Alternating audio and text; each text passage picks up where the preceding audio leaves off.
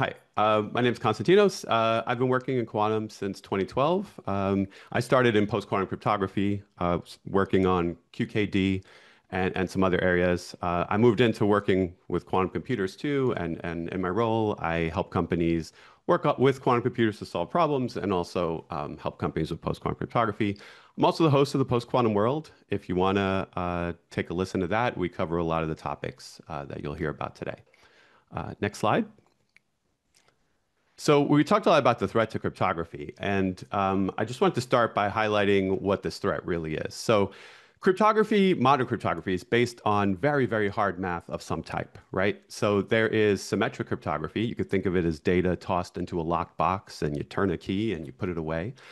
Symmetric cryptography is basically protected by the difficulty of searching through a great large key space, So if you think of something like AES 256, it's a whole lot of possible keys to search through to try and unlock.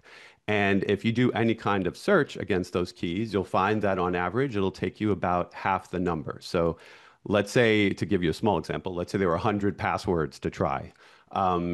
If you were to search them randomly, it would take you about 50 tries to guess what they are.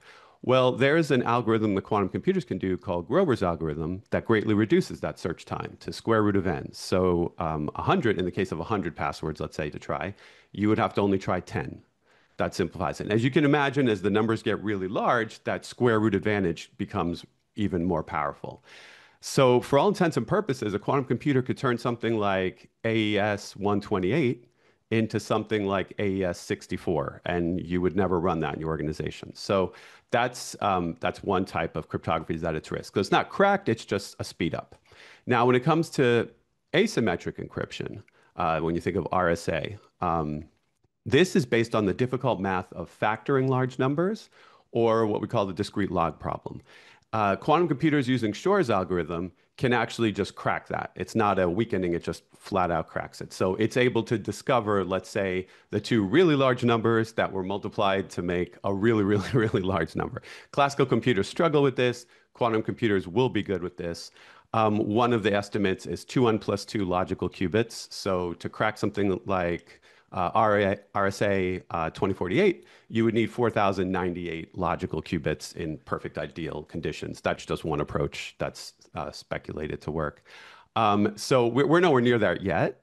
But as it turns out, we don't have to worry about when quantum computers are powerful enough to crack encryption, because particularly here in the USA, now that NIST has released their standards, last November, they also released a timeline for deprecation and disallow. So that means by 2030, RSA, ECC, some other things will be deprecated, and by 2035, disallowed. So when people ask me when the quantum apocalypse is, it's really 2035, because you will not be using any of these algorithms past 2035, period. So that's just something to keep in mind. Next slide. So I say that NIST released some standards for post-quantum cryptography. There are different types of math that quantum computers are not very good at reversing. I don't have time to go into all these, but I just wanted to show you that there's a few. The one you see there, code-based cryptography, that will actually be the next cipher up to be standardized. It's called HQC. And if you've ever worked with error correcting code in the past, you might have an idea of how this works. You literally send out the garbled message and the error correcting code cleans it up to hopelessly simplify that. The one we'll be focusing on today mostly is lattice-based cryptography. Next slide. So the standards included lattice-based cryptography, which is why we're going to be focusing on it today. So ML-KEM it used to be called Crystal's Kyber, nice nerdy name, keeping with the nerd theme. ML-KEM does key encapsulation. It does that handshake where you share private key data to establish a symmetric cipher key going forward. So that will replace RSA directly. ML-DSA is a lattice-based signature standard. We're not going to talk about signatures and all today because we don't have time.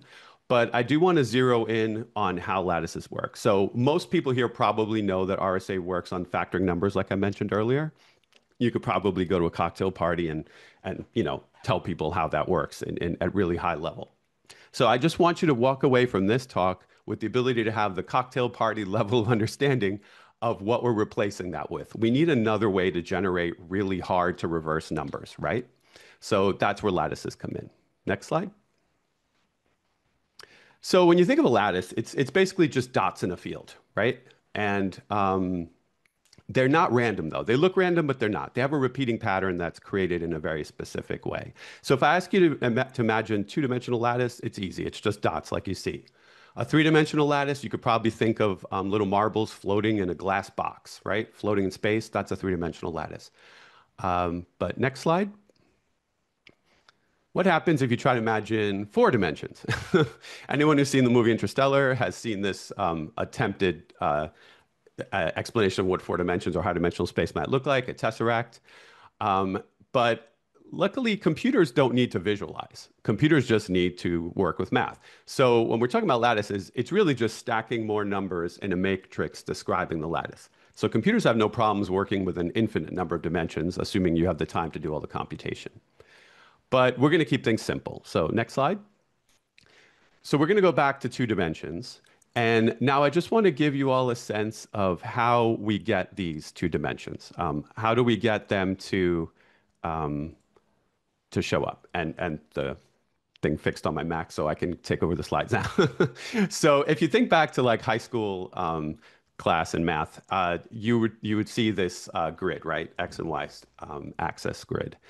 And we're going to zoom into the upper right corner to keep things simple, the positive corner, where X is positive and Y is positive.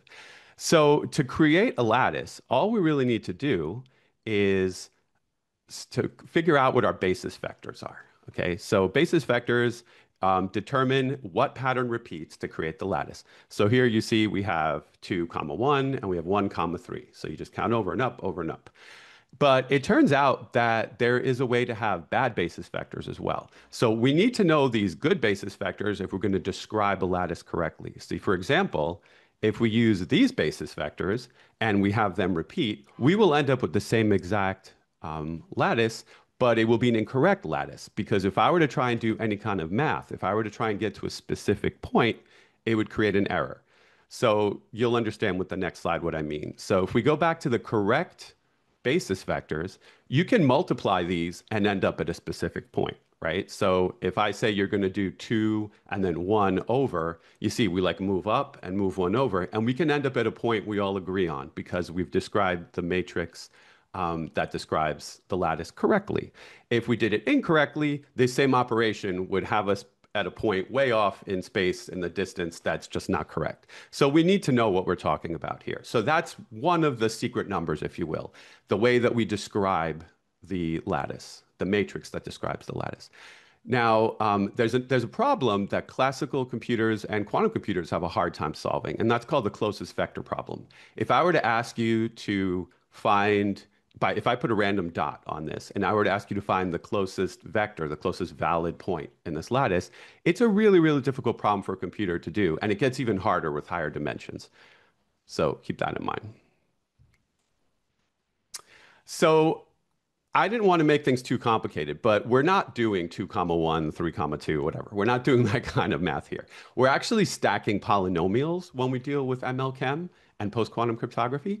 So it looks more like the ugliness you see at the top, but don't panic. That's just for illustration purposes. I just want you to know that it's very complicated. Now, if I were to pick a secret vector to multiply by and to end up at the point you see in purple on here, that gets us closer to what the RSA magic is of two numbers multiplied that give you a really big one, right? So we've got the complex matrix, we've got something secret we're multiplying, and we end up somewhere. However, unfortunately, it turns out that that's still a reversible math problem. You can still do a matrix inverse and Gaussian elimination and end up revealing what that secret is. So we're not quite there yet. We need to add something else to make this difficult for quantum computers to reverse.